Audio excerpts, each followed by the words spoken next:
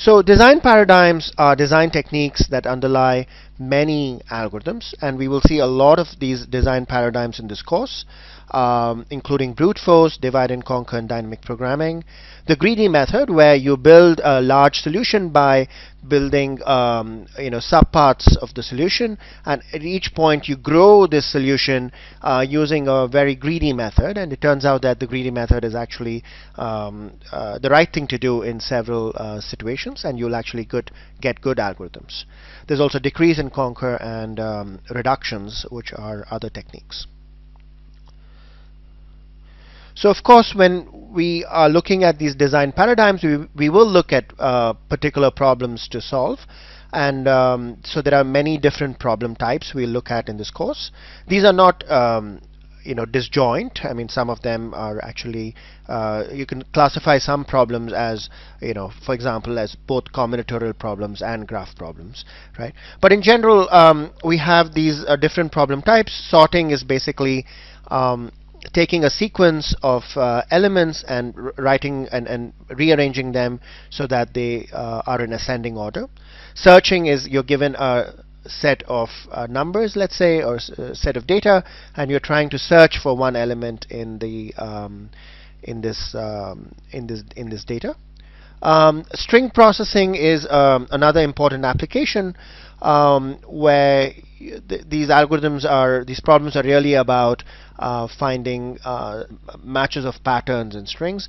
And for example, in biology applications, these are now very useful because you can think of DNA sequences as sequences of C, G, A, and T, and then people are interested in finding patterns in this sequence which might indicate that there is some disease or something like that.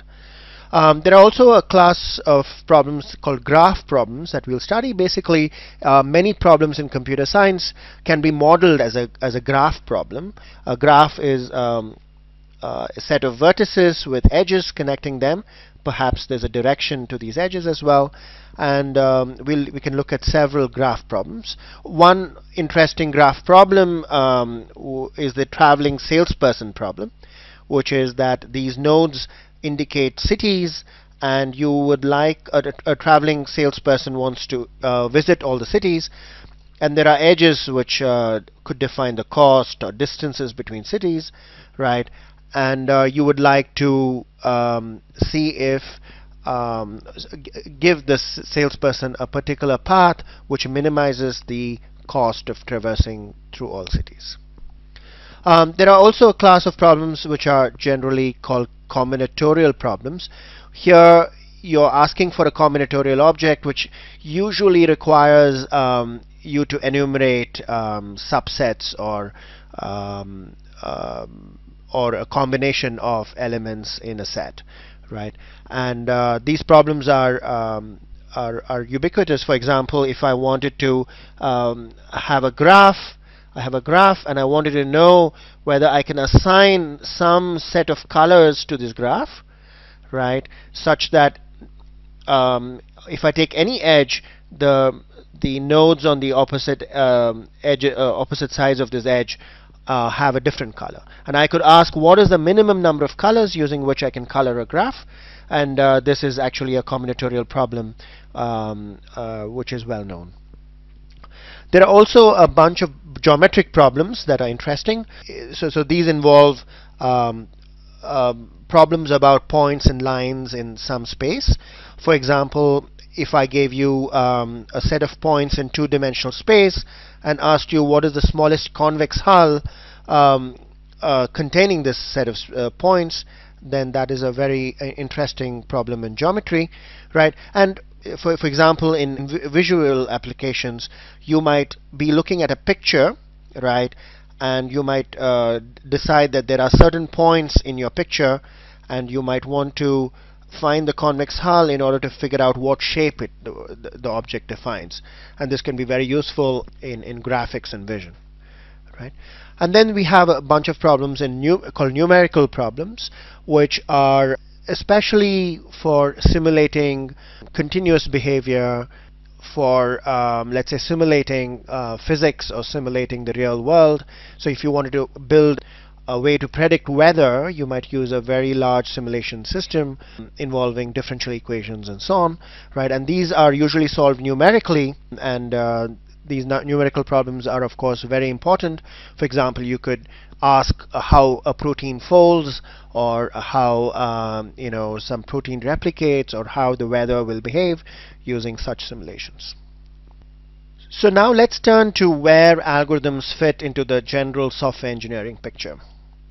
So when you go into the real world and work on in a place where you're doing software engineering, you'll realize that a large software system is actually made up of a lot of components. I mean, so there'll be networking in the system. There'll be libraries that uses. There'll be a web component. There'll be a database component for storing files in some way so that you can access them easily. There'll be a user interface and so on.